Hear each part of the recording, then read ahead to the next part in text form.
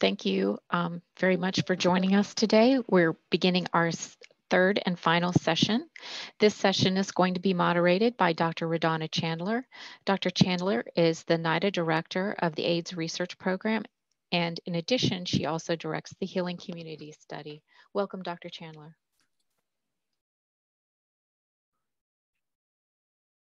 Unfortunately, we can't hear you, Radonna. Now? Yes, thank you.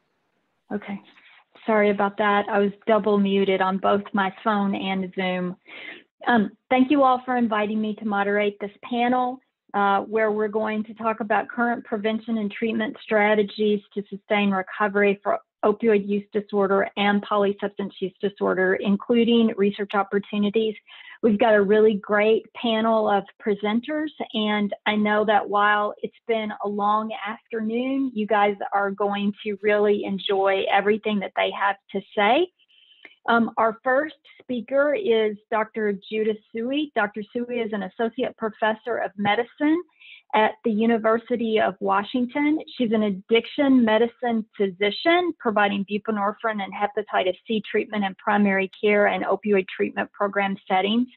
She has a lot of NIH-funded research that focuses on improving the care, delivery, and health outcomes for persons with substance use disorders, including an in-health intervention to improve adherence to buprenorphine and methamphetamine, and a data coordinating center supporting the Rural Opioid Initiative. She's also committed to educating the next generation of addiction science physicians and works on an R25 at the University of Washington. And a fun fact about her is that she is actually, in addition to being a physician and a scientist, a Juilliard-trained cellist. So, Judith, take it away.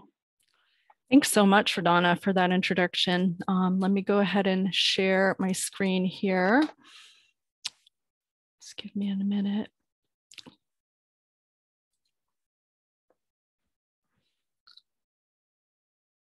And does that look okay? Yes, it does. Okay, great. Thanks so much for this opportunity to present to you. It's really an honor to present with such esteemed colleagues. These are my financial disclosures, and I do want to acknowledge generous support from NIH and NIDA. And these are the objectives for my talk today: to review trends in methamphetamine use among persons with opioid use disorder, but mainly I'll be presenting research examining association between methamphetamine use and retention in buprenorphine treatment, and also discussing some strategies for improving engagement and retention among patients with opioid use disorder who use methamphetamine. But I'd like to start off with a description of a patient in order to keep us mindful of the overall purpose of this session. And this actually isn't a single patient, but rather a composite of patients that I've seen over the years as a primary care provider who works at an opioid treatment program. So TS is a 55-year-old woman who has a history of a back injury in her 40s, used prescription opioids for years, then heroin, and is now on methadone for opioid use disorder. She was introduced to methadone 6 months ago by another patient. She says it's everywhere. She now uses a few times a week, either smoking or injecting. She says she uses for focus and energy and sometimes to combat sedation for methadone. She's experienced some recent complications of her methamphetamine use, requiring recent visits to the emergency department. And she's wondering if someone could prescribe stimulant agonist medications to help her cut back on her methamphetamine use. So for a clinician like me who focuses on treating patients with opioid use disorder based in the Pacific Northwest, the rise of methamphetamine use on the ground has been evident. This study by Ellis, published in 2018, described this phenomenon. It looked at patients with opioid use who entered drug treatment programs across the US between 2011 and 2017. And they showed that past month methamphetamine use increased by 83%. And you can see from this figure, the increases have been most dramatic in the Western states, as shown in red, but also to a lesser extent in other parts of the country. Reports have also emerged that there's an increase in injecting heroin and methamphetamine together, a practice known as goofball. And my colleague Sarah Glick here at UW showed that this combination is associated with particularly high morbidity and risk behaviors, such as overdose and sharing injecting equipment. So given that background of increasing methamphetamine use and related harms among persons with opioid use disorder, we wanted to know the following. Is methamphetamine use associated with worse buprenorphine treatment outcomes like retention? And what happens to methamphetamine use over time among patients who are treated for opioid use disorder with buprenorphine? So I'll be presenting findings from a research paper that we published in 2020 in the Journal of Substance Abuse Treatment. We set out to answer these questions using data from 3 different SAMHSA-funded clinics in Washington State. The clinics collected data on past 30-day substance use at baseline and at 6 months for all patients. They also recorded the date of, quote, discharge, which is really a date of considering the patient no longer active in the treatment program as defined by not having a buprenorphine script or visit within 30 days. So I do want to emphasize that discharge here is really an administrative term and doesn't reflect individual providers' decisions whether to prescribe medications. Providers generally did not discontinue buprenorphine prescriptions due to other substance use. As you can see from this slide, at the time of the study, methamphetamines was the second most common substance reported after cannabis. And this slide shows the pattern of methamphetamine use among baseline users. As you can see, most reported infrequent use, only 1 to 10 days per month. And the most common route of administration was smoking, followed by intravenous use. Even with that level of infrequent use being the most common, we found that persons who reported any methamphetamine use at baseline were less likely to be retained in buprenorphine treatment over time, as you can see from this Kaplan-Meier curve. After adjusting for demographic factors, we observed that baseline methamphetamine use was associated with more than twice the relative hazards for non-retention, and also that there was a graded risk based on frequency of methamphetamine use. And when we looked at reasons for, quote, discharge, we found that the majority were due to simple loss to follow-up, i.e. the patient just never came back to clinic. A minority were due to transfers to other programs or for higher level of care, and a very small minority, 4%, were due to true clinic discharges or other, which includes death and incarceration. We also examined patients' methamphetamine use over time among the 516 who completed both baseline and 6-month follow-up surveys. 135 of those were using methamphetamine at baseline, and the majority, 73%, reported they were no longer using at 6 months. Also, the average number of days of methamphetamine use reported in the past month decreased by 6 days. There were numerous limitations to the study that I do want to mention. The data came from 3 programs in Washington State, and so may not generalize to other sites and settings. Patterns of methamphetamine use over time were based on self-report in a subsample of patients having follow-up data, which brings up issues of recall bias and sample bias. And finally, the definition of retention that we used was straightforward and was based just on a single treatment episode. But study conclusions were that in the sample, patients who used methamphetamine at baseline appeared less likely to be retained in buprenorphine treatment. However, reductions in methamphetamine use were observed over time. And as such, methamphetamine use should not be a barrier to initiating or maintaining opioid use disorder treatment. In fact, we have a need for low barrier programs that can successfully engage patients with opioid use disorder who use stimulants like methamphetamines. So I'm going to tell you a little bit about one such low barrier program. Bupe Pathways is a buprenorphine program in Seattle that's co-located in a syringe service program downtown, but there are similar programs in other parts of the country. It provides flexible scheduling with rapid access to medication and care delivered through a harm reduction lens. And it serves patients who are primarily homeless and using stimulants, mainly methamphetamines. So this slide comes from a paper that was recently published, co-authored by Dr. Banta Green and others. And it shows retention among Bupe Pathways patients who were seen in 2017. On the left is a survival curve for a single treatment episode. And as you can see, retention is also a problem, as about half patients drop out within the first 3 months.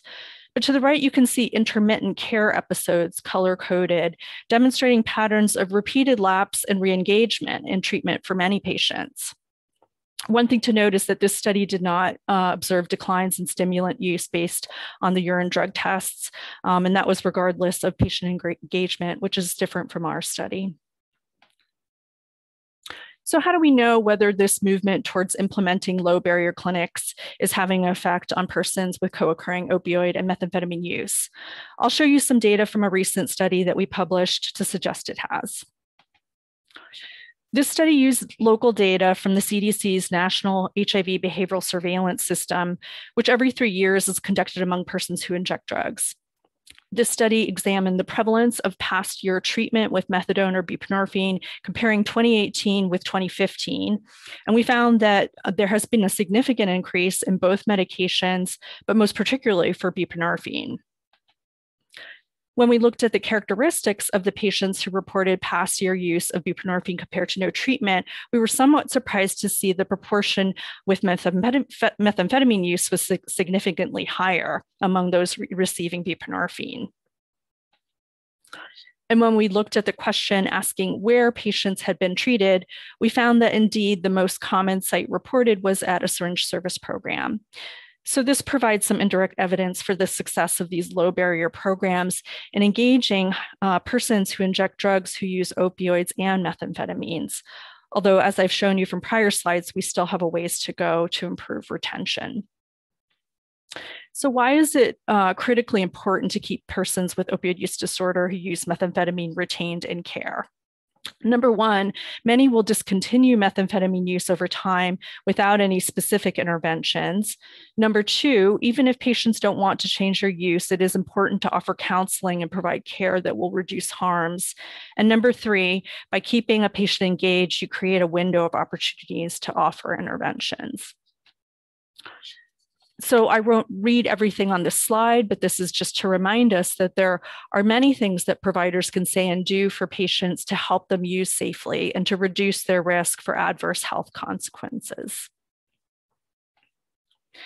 So for patients who do want to reduce their methamphetamine use, what interventions do they want?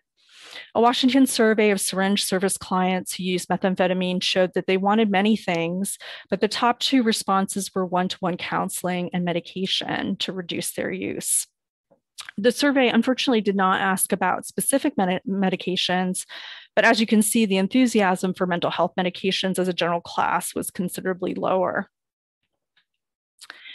So just a few words about pharmacotherapy for methamphetamine use disorder.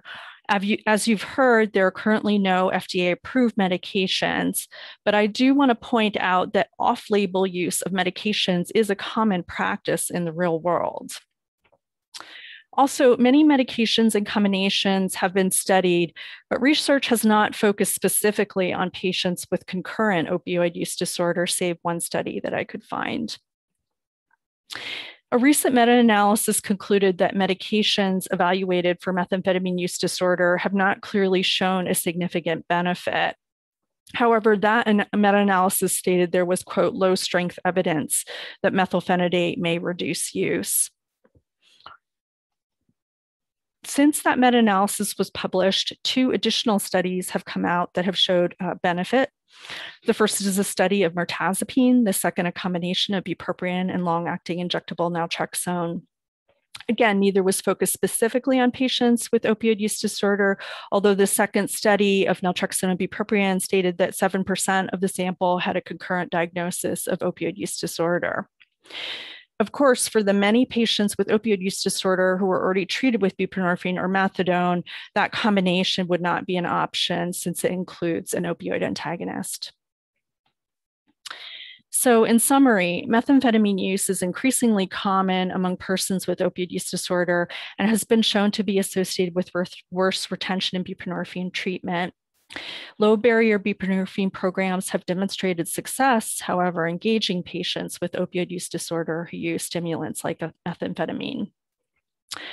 but we need patient-centered interventions that can be implemented in real-world settings in order to reduce methamphetamine use and improve retention among patients with treated opioid use disorder. And with that, I'd like to acknowledge my research partners and patients. And thank you for your attention.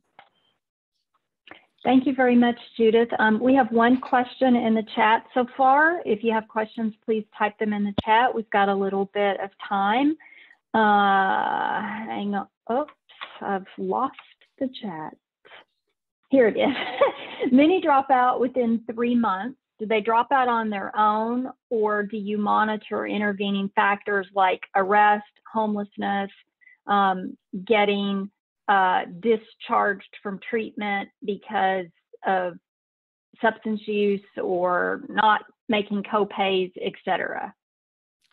Right. So for our study, we attempted to collect reasons for quote discharge, which really just meant they were no longer active in the program.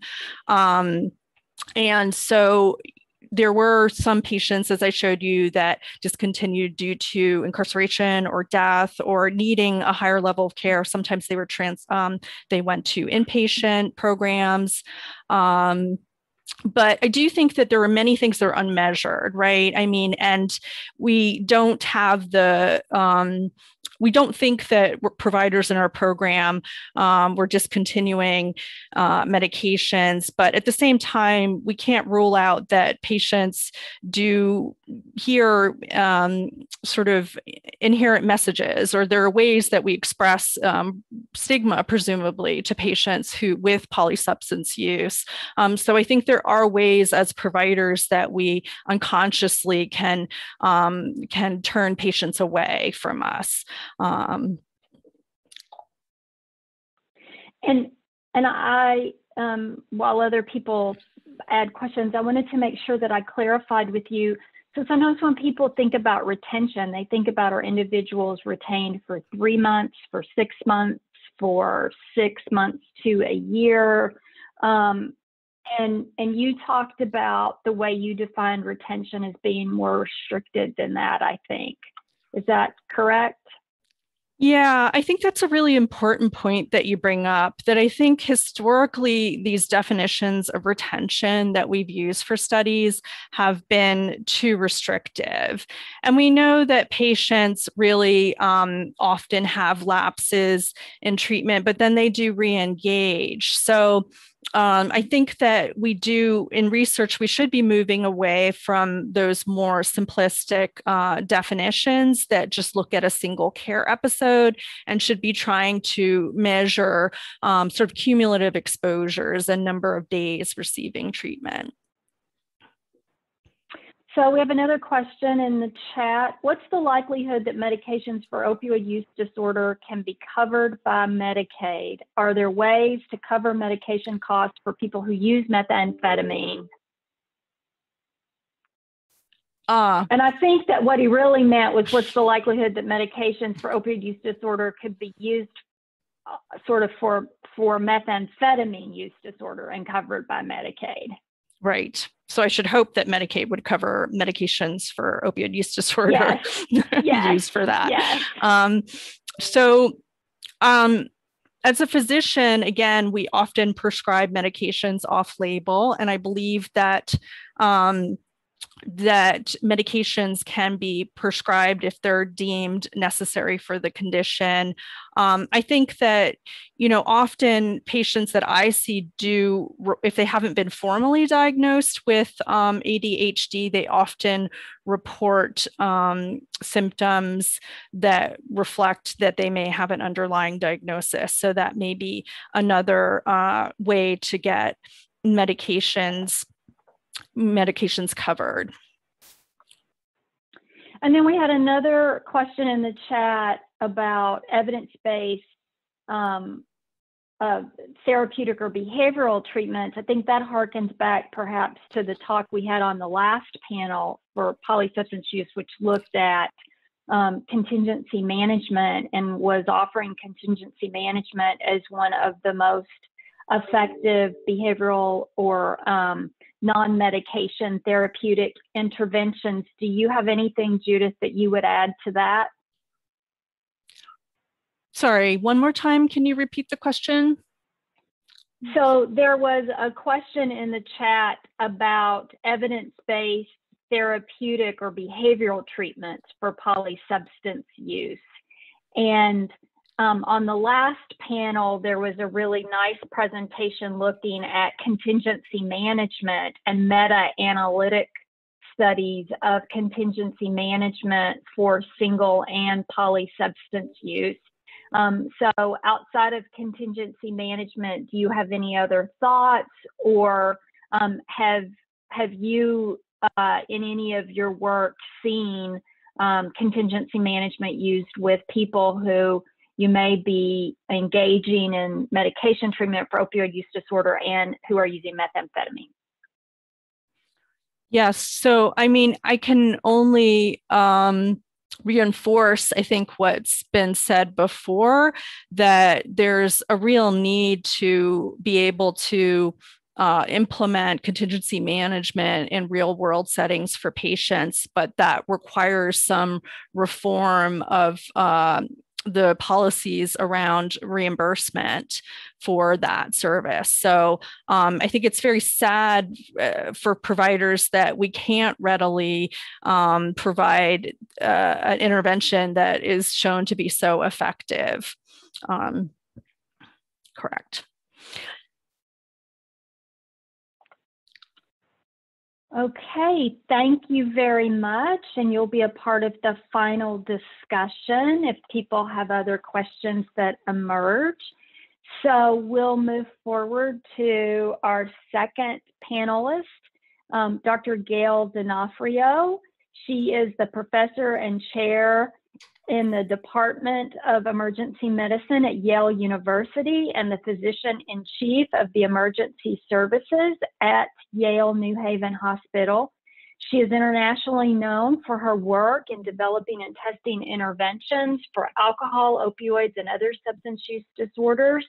And she served as a PI on many studies funded by NIH, but also SAMHSA and CDC.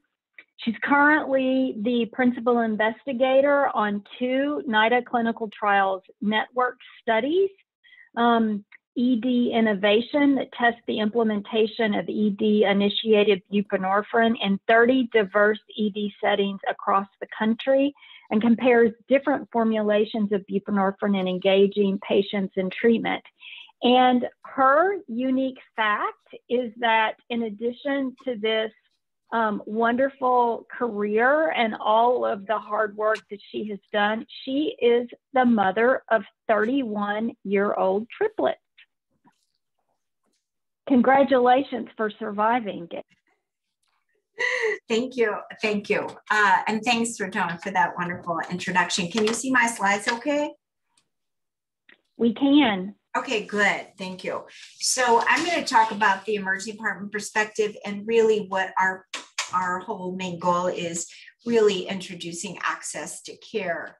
And my disclosures that I'm funded by a lot of government agencies. And first of all, why are we focusing on the emergency department?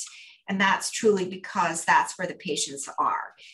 Most of our patients with substance use disorder use the ED as their primary source of care. Approximately 1 in every 80 visits to ED are opiate related, and just in that respect alone can cost $5 billion per year.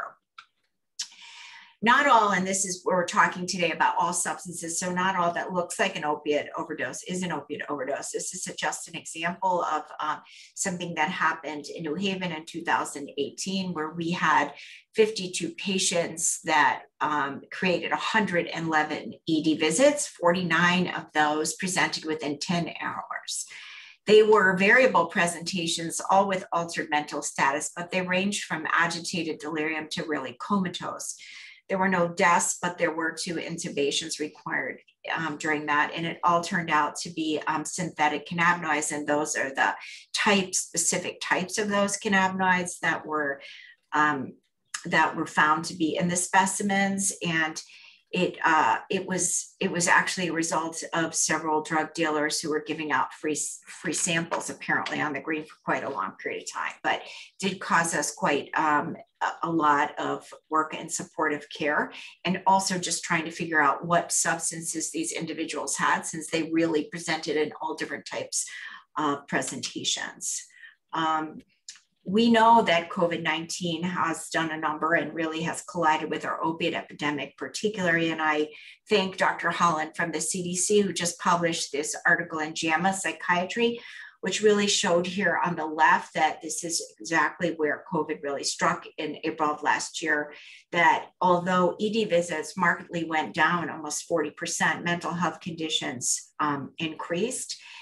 Overall, all overdoses increased, and so did opiates. And when you look on the right-hand side, you can see the weekly change in total visits. And so in the bottom here, while our total ED visits went down, in red, the percent change in opiate overdose really did increase, so it's slightly leveling, it is leveling off now, and then all overdoses. So we are fortunate that SAMHSA just released our evidence-based resource guide using medications for opiate use disorder. In this guide, it really showed not only highlighted our original article from JAMA, but also many other sites who've been adopting ED-initiated buprenorphine, and gives a resource for a lot of emergency departments about myths and based on practices.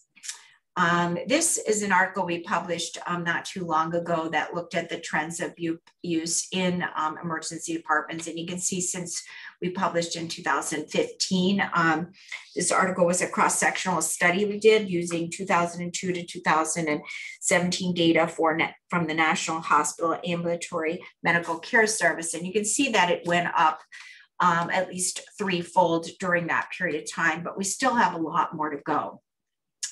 Some of the things I wanted to say that we learned from our CTN 69 that Dr. Valine and I are the lead investigators, and 79 with Dr. McCormick and Hawk, we did focus groups with patients. And this is really what they said. They wanted low barrier access to treatment in an ED, particularly after overdose. Even though we as providers may not think they do. And they sense that the staff do not really understand addiction or perceive it as a medical disease. And their perception is that we minimize their medical issues and their pain, and we don't take it seriously. And they do feel stigmatized by our care, although very recently there is some variability in that as we spoke to patients over time. And there were some real positive experiences that were good with clinicians, and we hope to build on this and change the climate of the ED. Today, there are no standardized and broadly implemented ED-based detection, intervention, and referral protocols for patients that have both opiates and amphetamine-type stimulus use. This is what we do know from talking to emergency physicians around the country, that methamphetamine use promotes more chaotic and unpredictable opiate use that is fluctuating use amounts and it's irregular. So the typical activated state of opiate withdrawal is often diminished as they would like to as the patients become sedated, and often used for that purpose by patients. And the COW score, the clinical opiate withdrawal skills, are often very inaccurate. Withdrawal of methamphetamine binge results in severe somnolence that then can confound it. And also, as that happens, and they're using opiates with that coming off of the meth, that hypersomnolence can actually lead to more overdose and hypoxia than would normally be the case with what kinds of opiates that they would use. We did study in 69, in our baseline study, we looked at amphetamine-type stimulant use among these 4 emergency departments that we have been working with. And we did find that it was associated with distinct sociographic, social, and health factors. And we used 4 groups, as you can see, 4 EDs, Mount Sinai in New York, Johns Hopkins in Maryland, University of Cincinnati in Ohio, and Harborview in Seattle, Washington. And you can see that that amphetamine use was increasing as we moved west. So not so much on the East Coast, more in mid-country, and then of course more in Seattle. What we found was differences between those patients who had amphetamine type stimulants versus those that didn't. In our patients that were had all opiate disorder, they were white. These were all significant, the ones I'm telling you. They were unemployed. They had unstable housing. They had been recently incarcerated. They were more likely to use injection drugs. They were more likely to present with injury. And most also importantly is that they were less likely to be seeking treatment in the ED, less likely to be using other stimulants such as cocaine. In our study that is ongoing ED innovation, which is really 27 sites around the country who are actually formed a network trial. It's a hybrid type 1 implementation effectiveness trial. And first of all of the EDs did initiate ED buprenorphine protocols. I separated the country by the Mississippi River, as several other authors have done, looking at fentanyl and other drugs. I then looked at what happened within those sites, and this study compares the effectiveness of long-acting buprenorphine, the 7-day injectable, with the sublingual buprenorphine and engagement and treatment at 7 days. But I separated these groups. And if you looked at it overall, we have samples from urine from the substances from this group of 361 patients so far.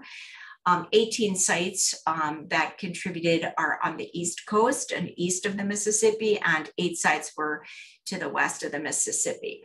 If you look here, you can see, as many of the speakers have talked about, that opiates and other use of other drugs is very common. In the entire group, 83% are using other drugs as well, and that's pretty consistent no matter where you are. Opiate marijuana also is pretty consistent in about 50% of the population throughout the US. Opiate and benzodiazepines actually was much lower than we had reported in our initial JAMA study. There were less people using benzodiazepines, more so on the east than the west. And fentanyl only, which everyone is always interested in, there were very few people who just used fentanyl, more so on the east than the west, but these numbers are low. But combining fentanyl and other drugs was very common. 2/3 of our population used other drugs.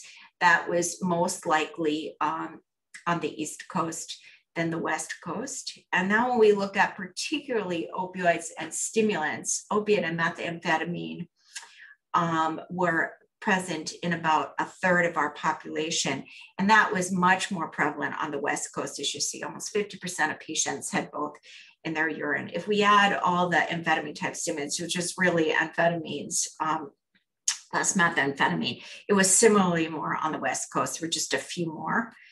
And if we look at opiate and any stimulant, which is really adding cocaine primarily and a little bit of PCP, we could see that about 57, almost 60% of the population is doing that. And that is more frequent on the West Coast, again, because it's the meth and ATS as well.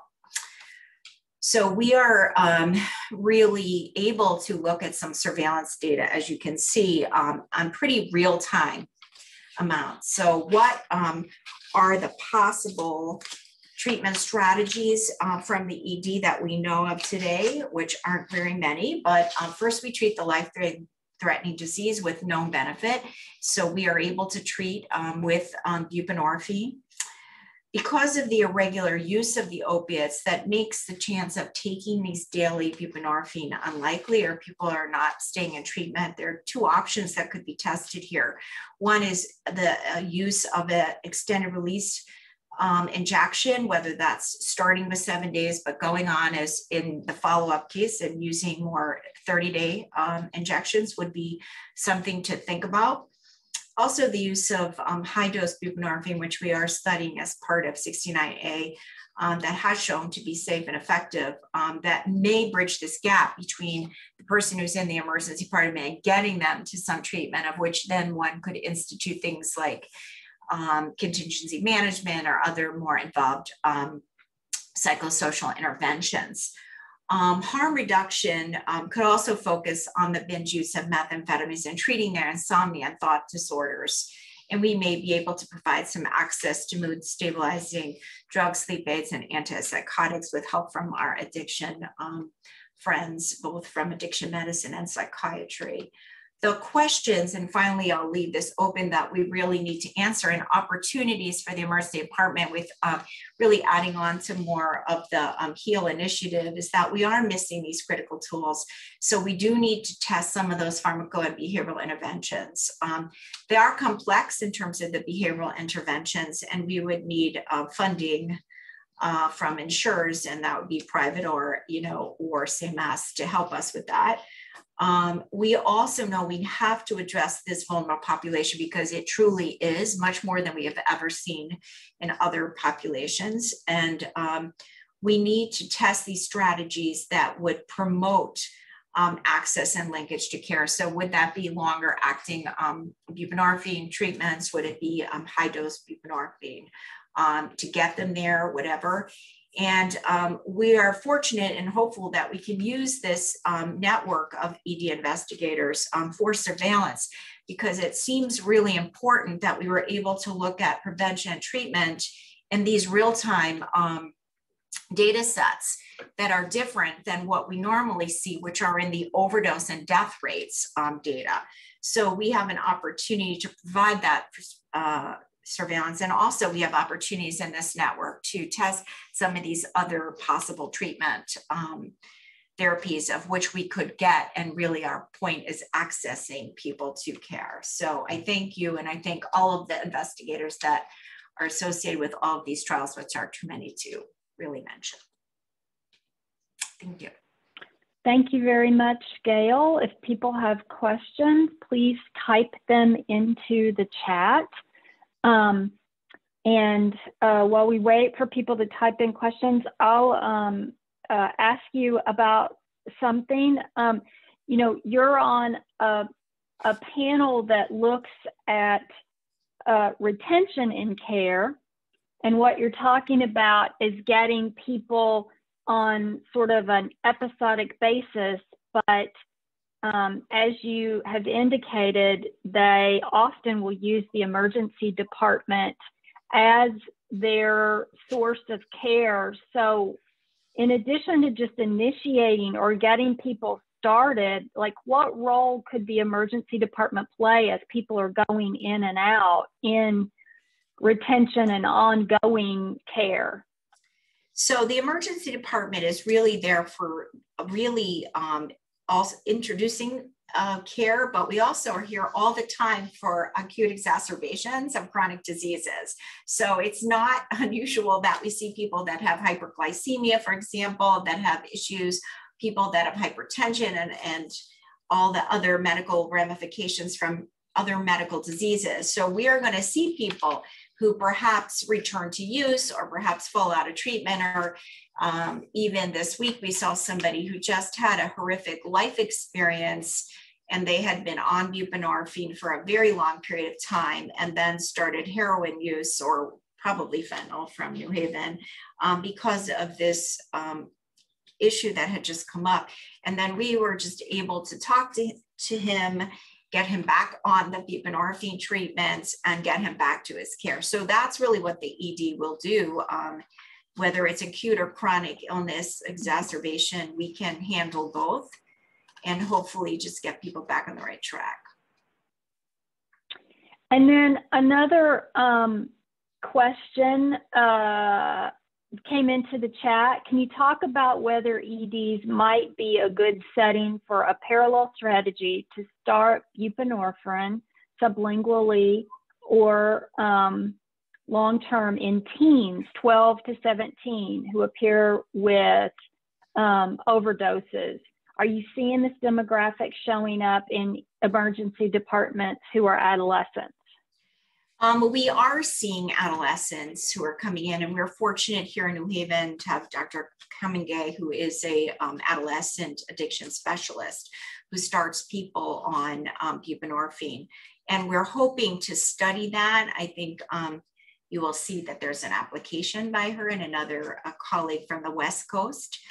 Because these cases are relatively few, although each case is really important, it's hard to get a huge sample size of them, but they're clearly there and they're really understudied in terms of what are the best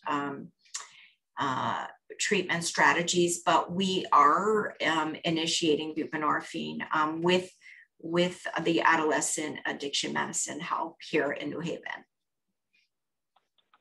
And then another question, can patients become dependent on buprenorphine after taking the 30-day XR-Bup?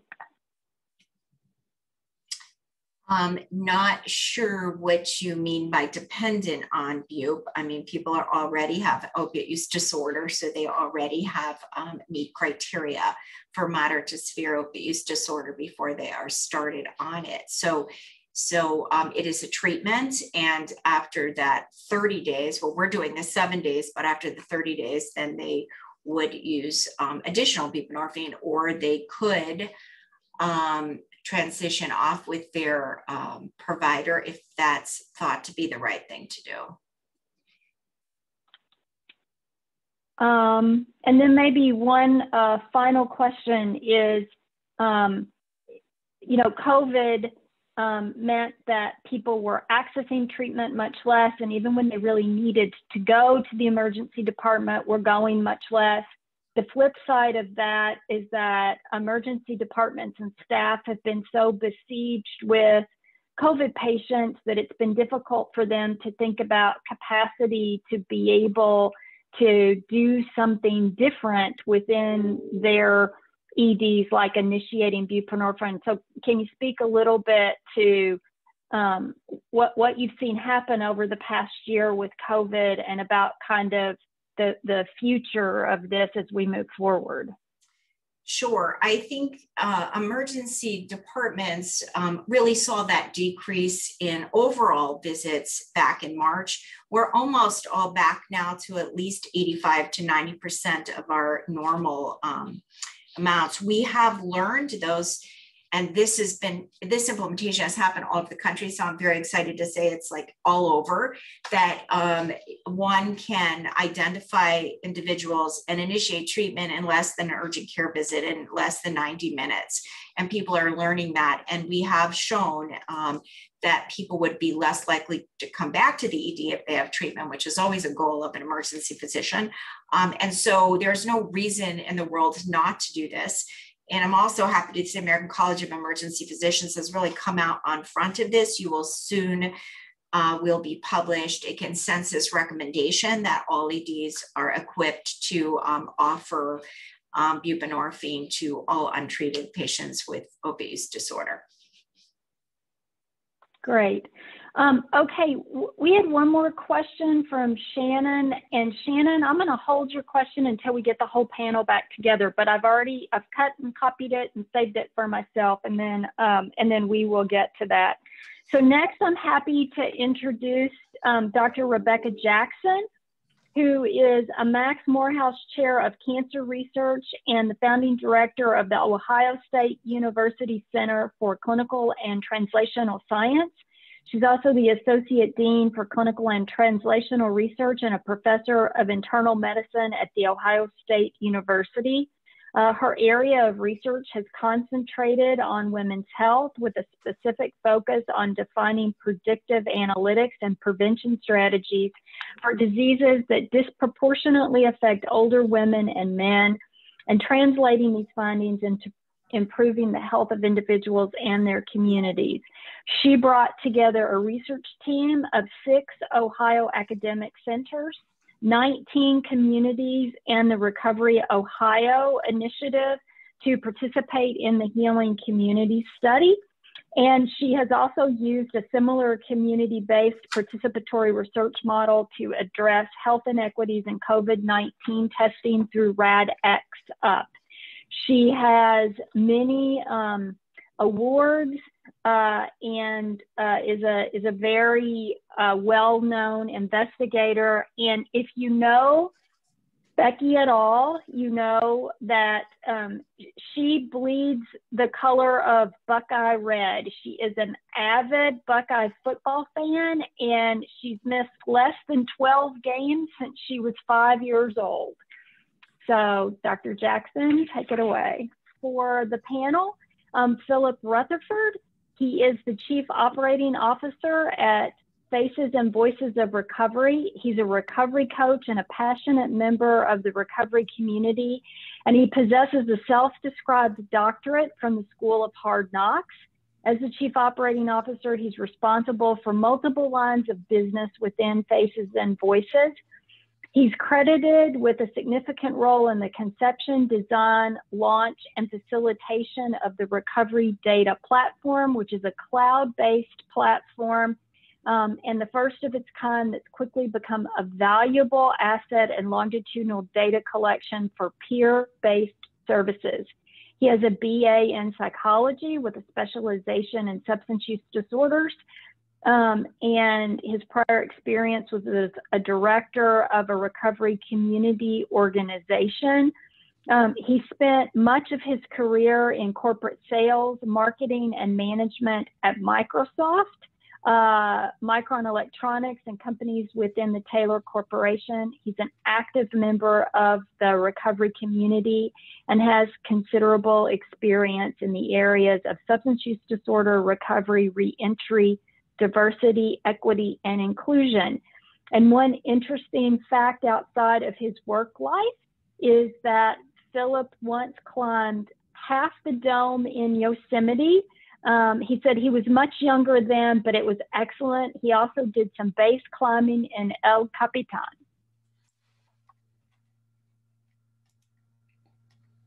Excellent. So with that, Thanks a lot.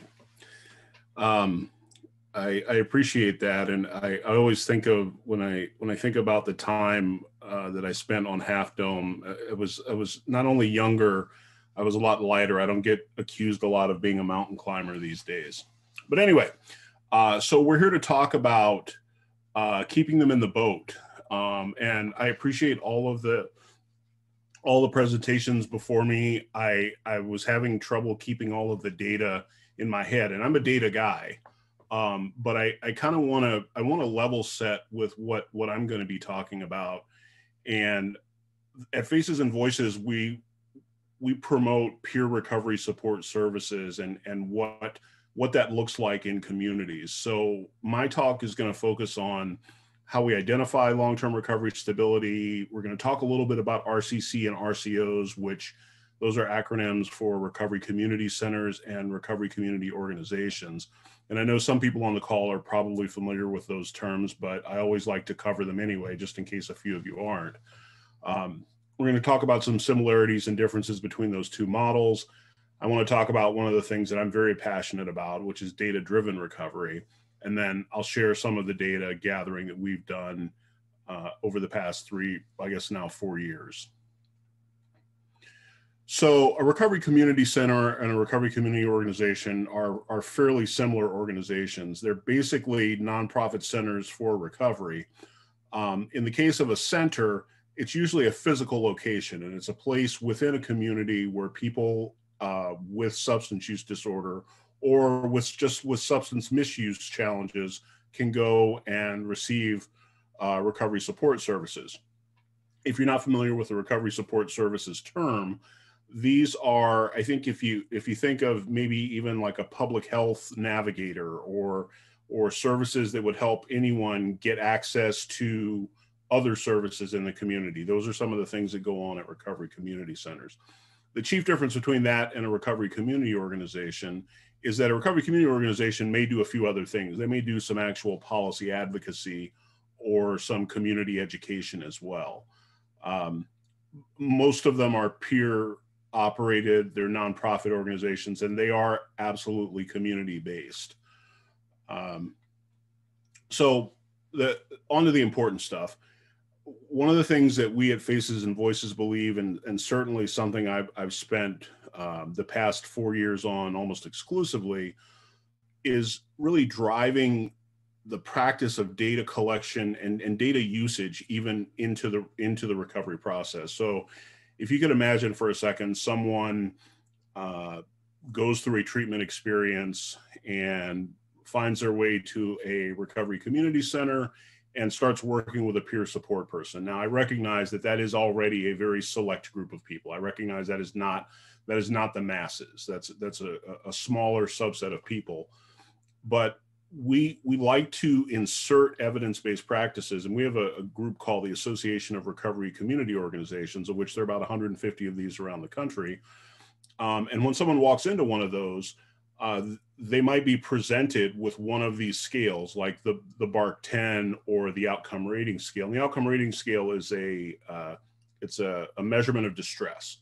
So again, picture someone walking in and we do an assessment, and this assessment's done on a tablet or it can even be done on a phone. There's an app version of it, but someone assesses some basic information about distress, how their life is going, how their social relationships are going, how their interactions are going.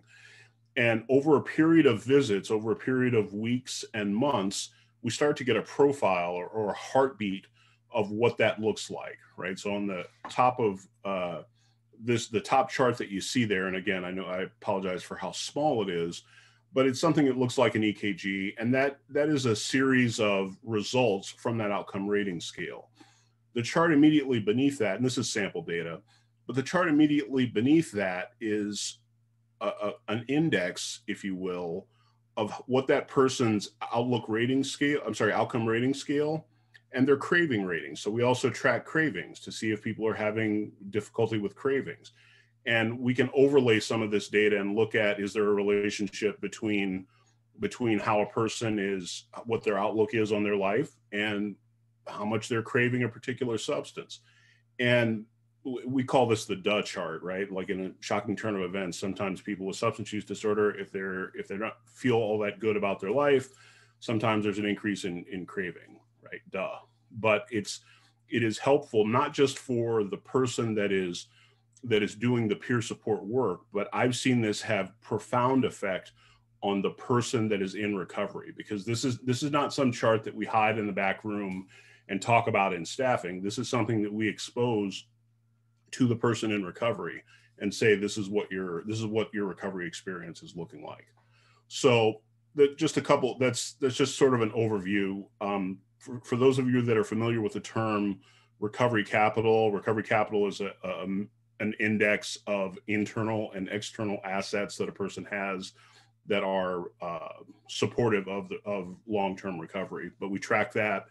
We've recently introduced the PHQ-9 and the GAD-7 into our test kits or into the interface, so people can take those and the system scores them.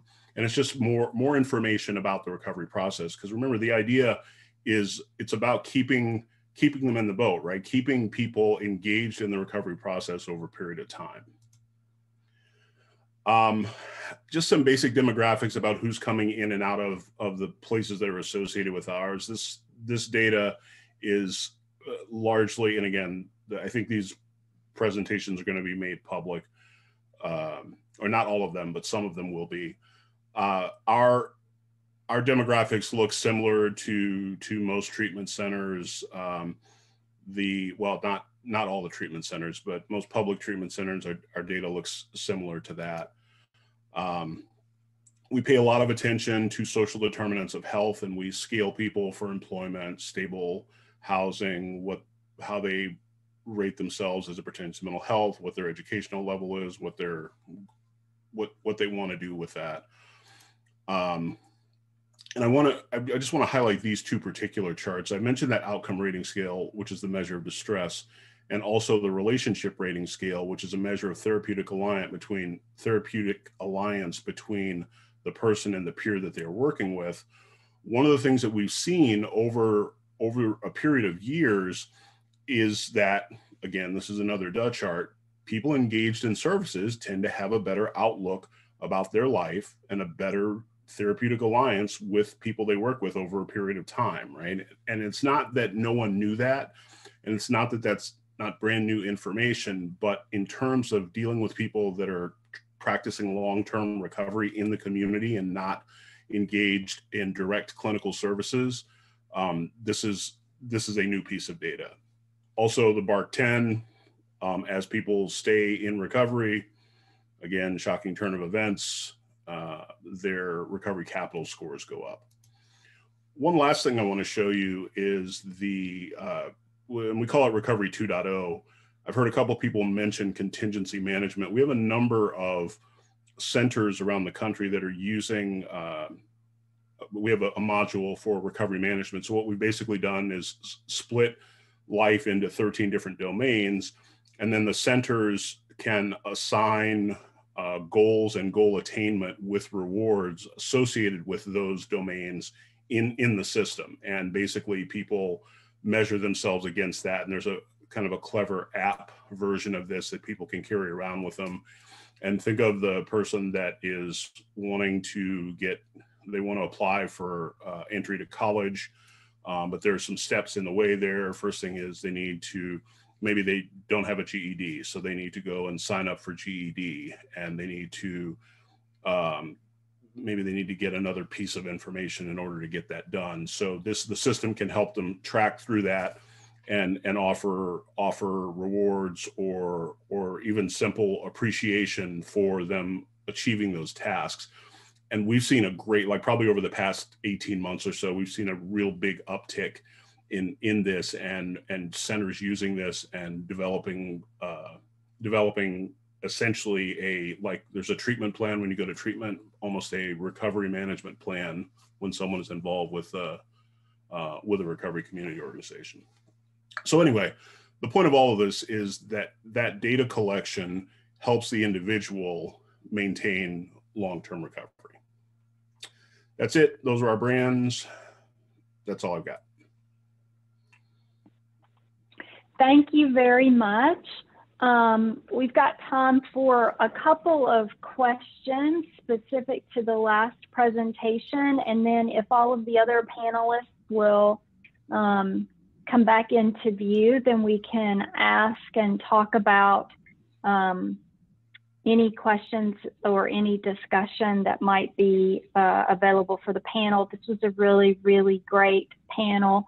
I guess, Phil, one question for you is, in terms of recovery and recovery capital, do you see differences in your work, or do you all do anything differently with someone who might have an opioid use disorder versus polysubstance? Like, what's your data tell you, and what's your experience? I'm glad you mentioned that, and I actually was going to say that in the beginning of my talk. I don't have a record of anyone walking into any center anywhere and saying, I have polysubstance use disorder. That's not the dialogue. And even in cases where people have affinity and maybe they have opioid use disorder as a primary diagnosis, our intake data, and we use the ICD-10 coding for when people are coming into them. Very rarely do we see single use disorder. Almost, I think the numbers are in the high 80s in terms of people that come in with a single substance use disorder. So that's what the data says. Anecdotally, we don't make those distinctions at the community support level. It's actually counterproductive to say, hey, what's that? Your OUD and STIM-UD, you go over here and you get this thing. The only place where that makes a difference is where if there's medication, then fine, there's medication. But in terms of so we talk of the biopsychosocial. So if there's a medication that's needed, that's one thing. But the psychosocial is absolutely, we actually seek to group people together in that way rather than distinguish between the differences. Great.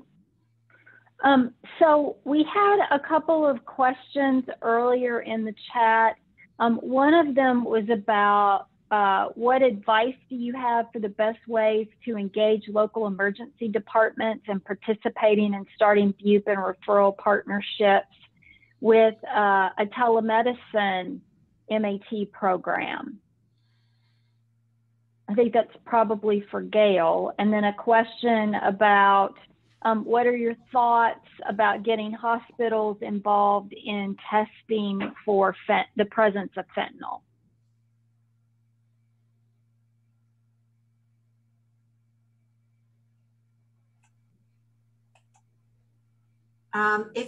If you want to, I'm not exactly sure what this question means, but I do see it in terms of connecting with others.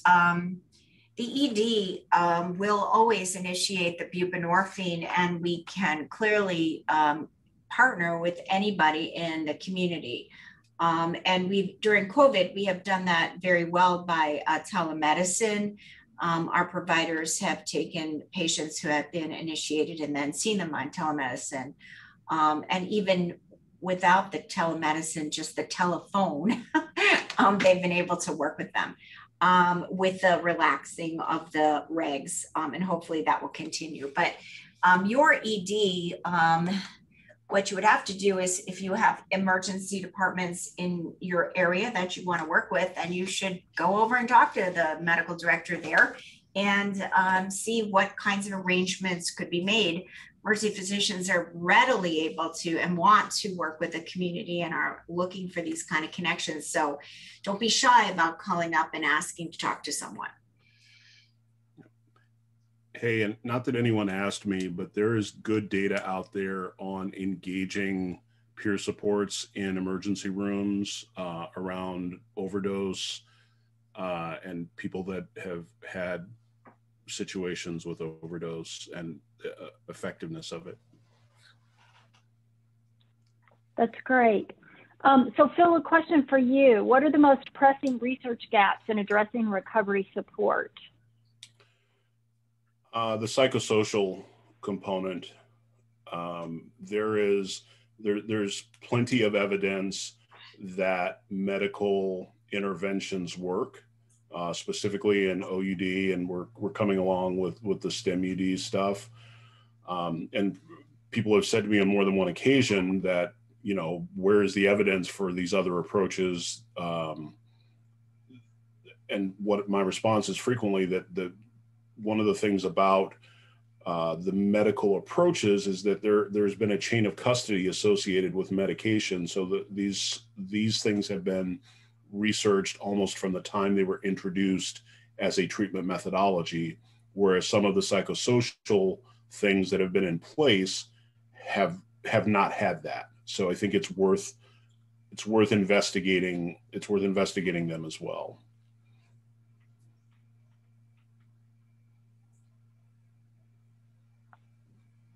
And one of the things that's been sort of loosely hinted at, but not really talked about a lot throughout the day is stigma. And it seems that this particular panel might be able to talk about stigma a little bit, both stigma for the evidence-based practices, the medications, and the patient populations, and any differences that you see between community level stigma related to opioid use disorder versus like methamphetamine. So if everybody wants to sort of take a round robin and give a few thoughts on that, we could go in reverse order and actually start with Phil.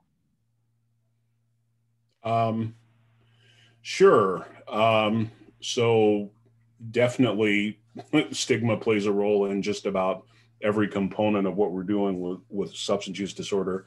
And it kind of caught me off guard because I was thinking about Jack's question regarding gaps, and I said psychosocial, but there's another area that I have to mention, and that is culturally responsive treatment period, like gaps into what that looks like. And I'll share a quick story. I apologize for storytelling, but this is really important. I had a conversation with someone that was applying for work with us, and this person grew up in the church, And this person was not applying for a recovery focused job. This is an administrative job. And she said, you know what, I'm sorry, I don't really know anyone in recovery. And I asked her if she knew anyone that had a drinking problem or maybe had a drug problem, and now they weren't. She said, oh yeah, I know a bunch of people that would do that and now they're saved and they don't do that anymore, right? And and the reason I'm mentioning this is there, in her mind, there was a whole culture of, like, in her experience, there's a whole group of people that were experiencing recovery, but in her language, it didn't exist. So as far as she knew, no one was in recovery. But once we had the conversation and we had this dialogue, there was an entire group of people in recovery. So culturally responsive stuff is very important. Stigma is I think about intersection when I think about stigma. So not only is there the stigma of the individual, there's the stigma of the substance, right? Like, it's not that we haven't gotten past stigma of alcohol use, but there is even a difference in the stigma associated with opioid use that is pill abuse and opioid use that is intravenous heroin use, right? So we have a ton of work to do there, and I don't want to take up any more time from the rest of the panel. And Becky, what about you in terms of community level stigma and how that intersects around these issues of polysubstance and opioid use disorder for the Healing Community study? I think probably stigma is one of our greatest problems. And clearly our coalitions are probably the most aware of the issues.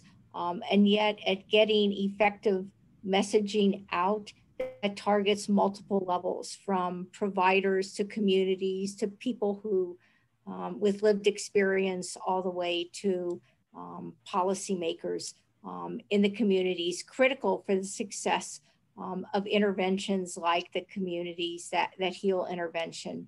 And in fact, it was such a critically important part of the success for the implementation and adoption of evidence-based practices, and bringing together multiple sectors to work together in an integrated fashion, which is really the central part of the hypothesis, is can we do it more effectively together than we can do it separately in terms of addressing that. We actually made that one of the 3 pillars of the intervention.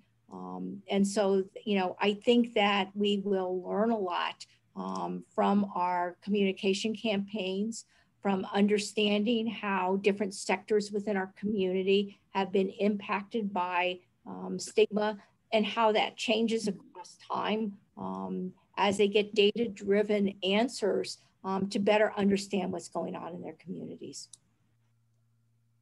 Great. And Gail, what about you in your work in emergency department, stigma toward different types of substance use, stigma toward the medication that you're trying to use, et cetera? So obviously it's a big problem. ACEP had a conference last January with multiple stakeholders to try to figure out how we could address this.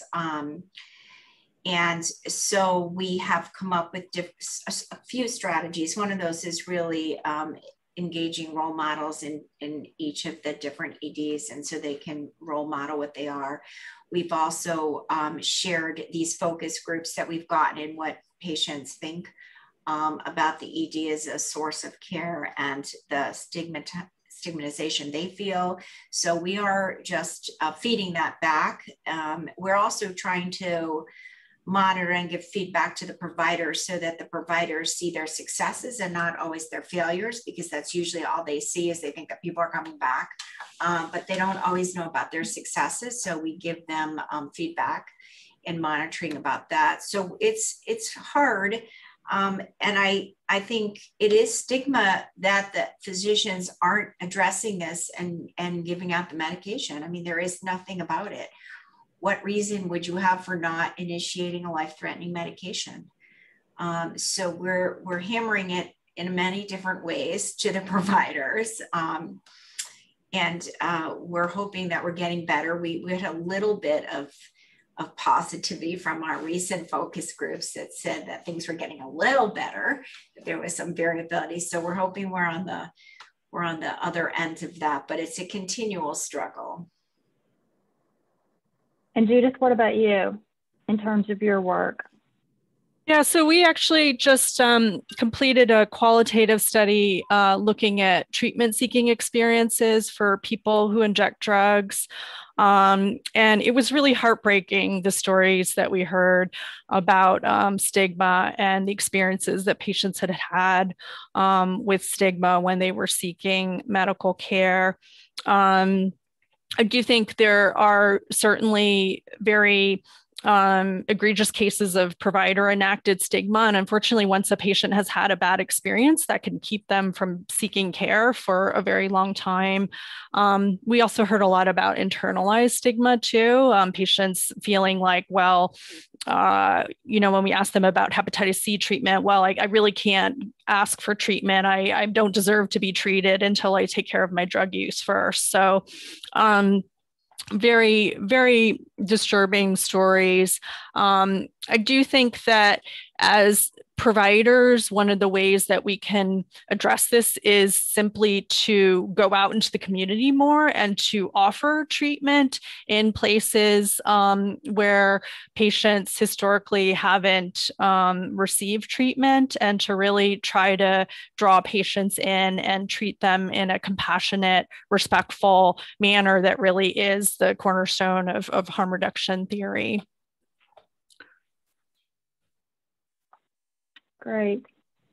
I'm not seeing any other questions coming into the chat at this point. I'll give you all an opportunity that are on the panel to see if you have questions for one another. I know that we met and talked before, but since you've seen each other's presentations, do you all have a question you want to pose to another panelist?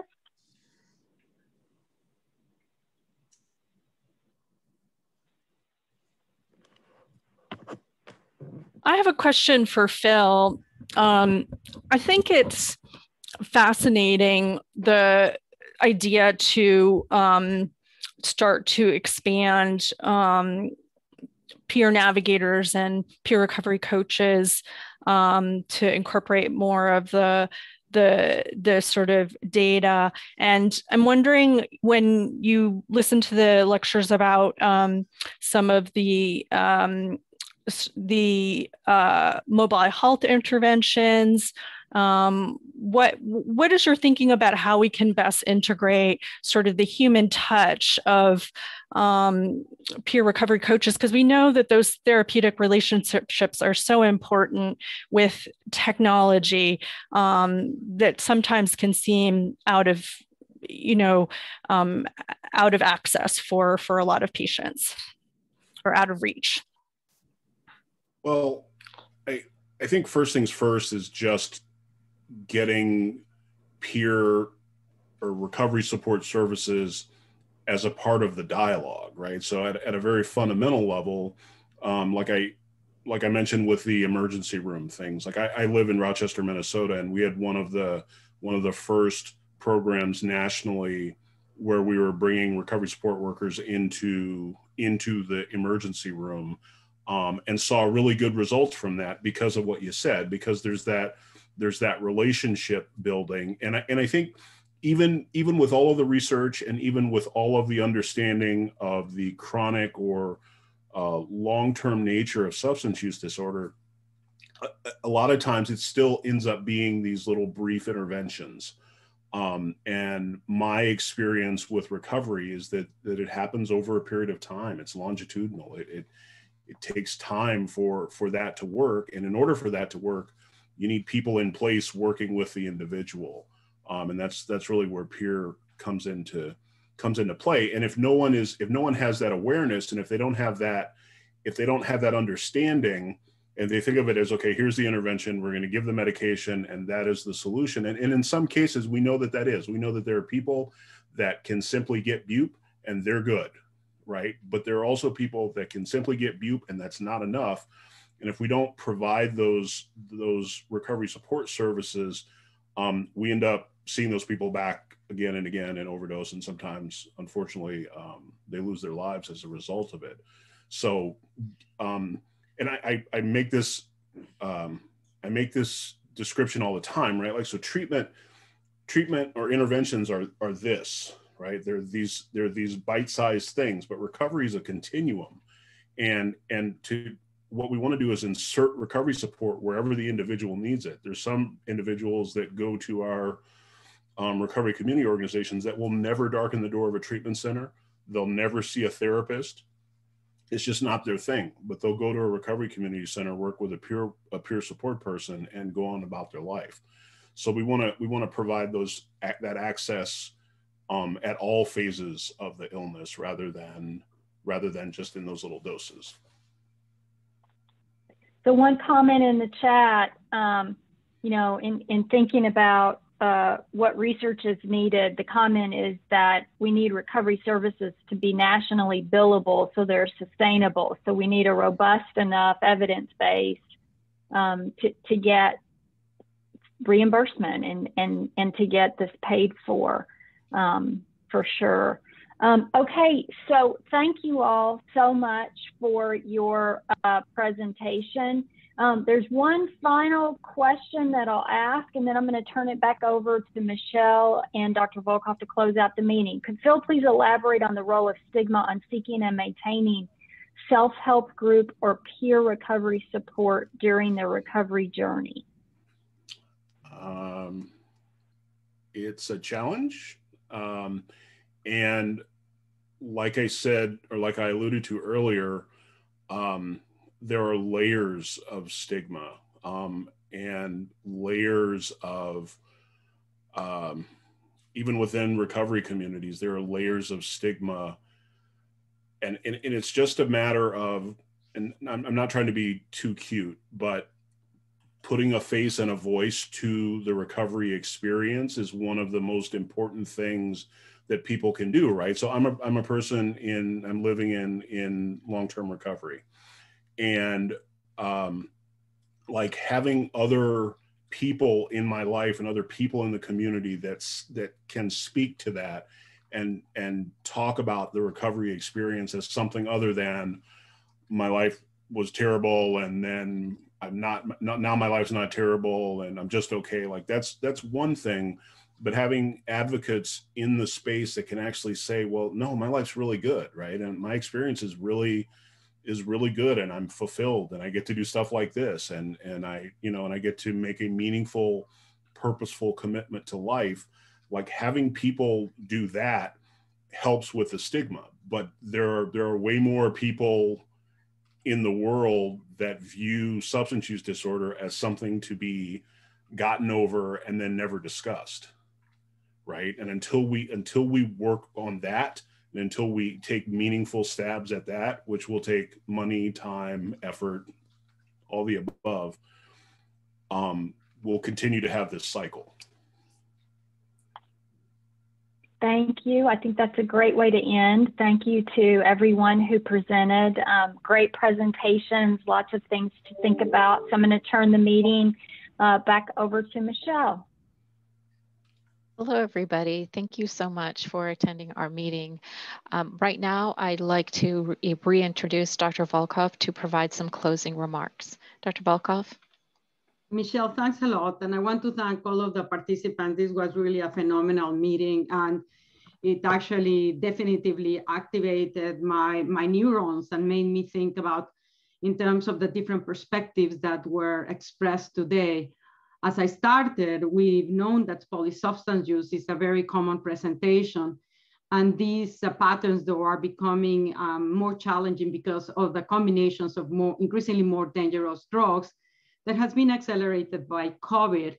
The other reality is that I predict that these patterns will continue after COVID has been solved with vaccination, and that we're going to be increasingly seeing more and more the abuse and misuse of synthetic drugs, because they are much more potent and they are more profitable for the drug market, and they are easier to sneak into the country.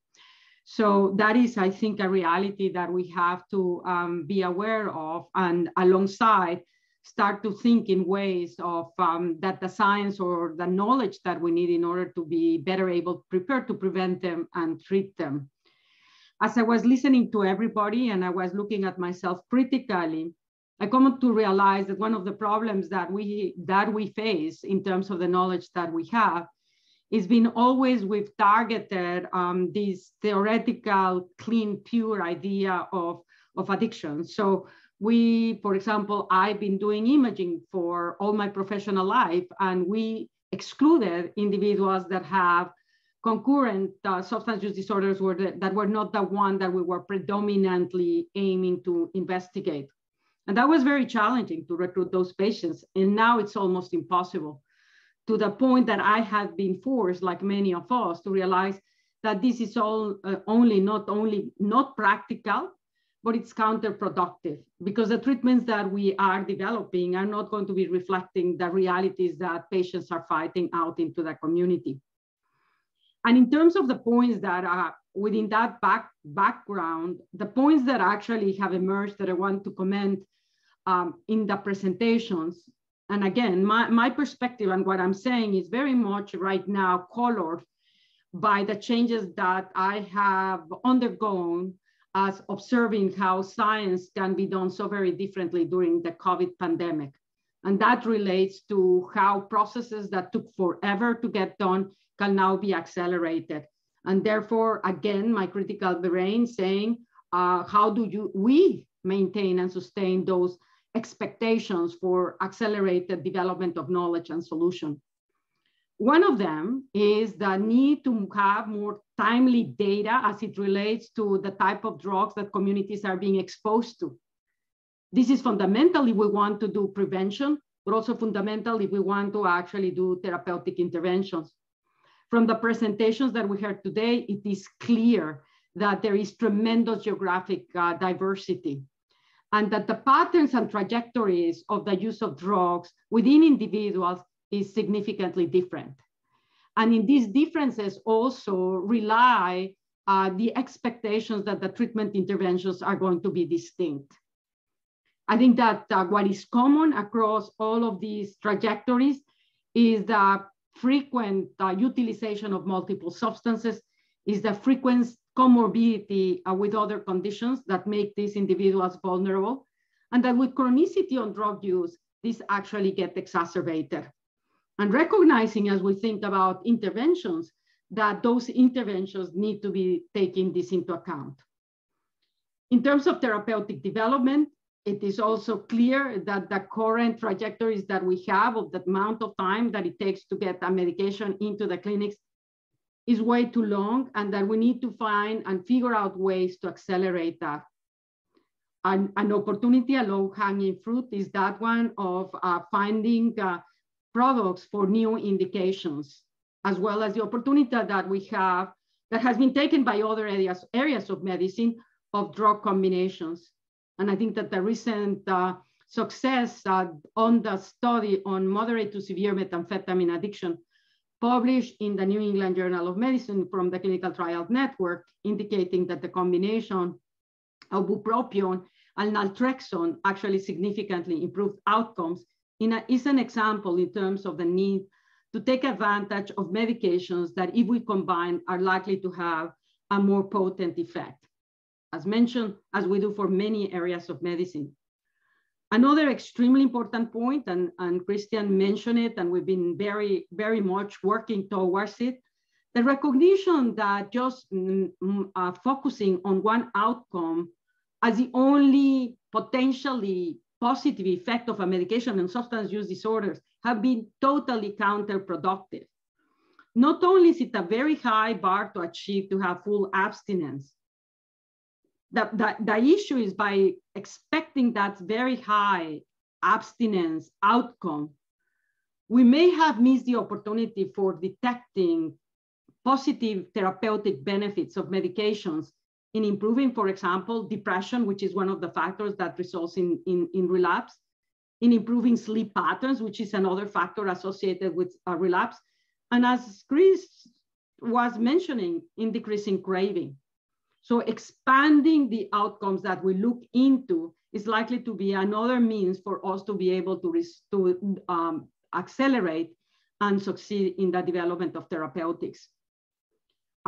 Christopher also discussed the tremendous potential that machine learning and artificial intelligence has in terms of helping us identify targets that may have potential benefit.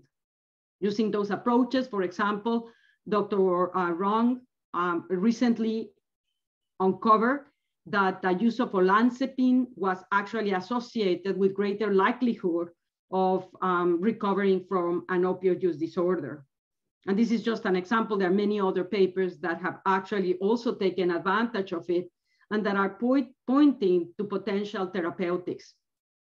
In terms of interventions, again, it is highlighted in all of the presentations is that we should not just restrict ourselves to a particular setup for doing the intervention, whether it is healthcare or justice settings or community settings. What it is clear is that multi-pronged approaches, as basically evaluated right now on the healing community studies, are the ones that are likely to be more successful. But within that context, it's also clear that psychosocial interventions are fundamental. Challenges, as were discussed also throughout the meeting, relate to the lack of reimbursement for psychosocial interventions. And the question that follows is the one of what is it that we need to do or can research do in order to ensure and to facilitate that those psychosocial interventions are reimbursed. It is clear also within that same context, because of the complexities and the very damaging effects that addiction has to the individual and his environment, that person-centered support is actually in many instances very beneficial. On the behavioral interventions, we saw data clearly that have documented that contingency management is an effective intervention and that we need to provide access to such a behavioral intervention as widely as possible. It's currently the most effective intervention that we have for methamphetamine use disorders.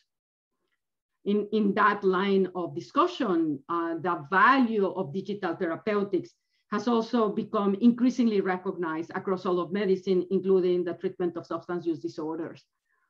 I think that these also at the same time alert us, yes, it makes treatment much more accessible, not just for induction into medications for opioid use disorder or other treatments and support for psychotherapeutic interventions or for comorbid conditions. But those benefits are going to be valuable as long as individuals have access to those technologies. And I think that it was also made us sensitive to is to ensure that there is not a digital divide, that we are aware that while many are benefiting for digital therapeutics, we have to recognize there are others that do not have access to those therapeutics. And breaching those needs is actually something that we should be thinking of. In terms of medication treatments currently available, the low barrier buprenorphine has been showing now for many years to have very significant success and to be much more likely to sustain patients in treatment. I asked the question earlier on because I'm so very frustrated that despite the evidence is evidently not sufficient to actually change practices. And I specifically address it with respect to the very low number of prescriptions for extended release formulations of buprenorphine and of naltrexone, which clearly have shown to be beneficial and to actually have the potential to show even greater benefit for severely addicted patients with an opioid use disorder. And presumably also, as has been shown by already some clinical trials, to be valuable in helping individuals with stimulant use disorders. As we think about the unique settings that we have and the opportunities that have actually been able to overcome some of the challenges that we're seeing amidst the COVID, clearly the emergency department, I would say, has been an extraordinary success. And it's been a success too, because it's actually part of the healthcare system. So by the emergency department physicians being so actively engaged in the treatment of individuals with opioid use disorders, but also on educating and training others and changing and coming up with guidelines. They are modifying the way that the healthcare system addresses substance use disorders. And I think this is an example about how embracing by a particular intervention where you do show the benefits can ultimately change practices. We also heard about the unique challenges and also opportunities by the diversity that cultures may bring into the treatment arena. And this is particularly relevant as it relates, for example, with in tribal regions where unfortunately the overdose mortality from methamphetamine is extremely high. And those interventions that are culturally sensitive that target American Indian and Alaska Natives for not just the treatment, I think that we need to also highlight the importance of prevention. And the final one is that of communities. And you heard really the remarkable work that is going on the healing community studies. And it's remarkable not just in the fact that it's taking evidence-based practices, but to me, what it is remarkable is it has made it possible for communities that normally don't interact with one another, with organizations that are very silo and do their things on their own, to actually integrate their efforts. And that integration of effort is likely to be what's going to create the largest impact, not just as it relates to the results of the study itself, but its impact long-term. I also, by showing this integration of the communities, it is also evident how that is so extremely important in education and communication campaigns, where the individuals themselves are directly involved. And that, in turn, is fundamental if we're going to be addressing one of the last subject themes that was discussed at the end of the meeting, which is that of stigma. As we navigate the complexities of the addiction crisis that we're living, which now, as mentioned by others, is not just the opioid crisis, is an addiction crisis. We need to recognize that the stigma is interfere with our ability to contain it. And the stigma relates to the individuals that are suffering from the substance use disorder, for the treatments that we use for substance use disorders, for the organizations that are involved in the treatment or research of substance use disorders. Substance use disorders are highly stigmatized. And within the substance use disorders, there's also subgroups of stigmatization. And I end my presentation with it because I think that this is a task that we have an opportunity to get rid of. I think that the COVID pandemic has made us very aware about the disparities and inequities that exist among all of us. But it has also made us sensitive to the cost on suffering that entails. And I think that even though the COVID pandemic has brought a lot of suffering and isolation, it has also made us much more aware and sensitive of the needs for others. And I do think that between that enhanced sensitivity of what is right and the value of science, that we will be able to control this addiction crisis. And I would want to just end by thanking every one of you for your presentations, but very importantly, for your work in this area that is so devastating. Thanks very much. Thank you, Dr. Volkov. And thank you to all of our meeting attendees. Just a gentle reminder that when the meeting materials are available for sharing and posting on the website, you will get emailed a notice of that. And I also wanted to alert you that for those of you who would like to continue the conversation, there is an idea scale campaign that you can participate in. And I'm placing that in the chat right now. So again, thank you all for your participation, and I wish you a good evening. Michelle, thanks very much. Thank you.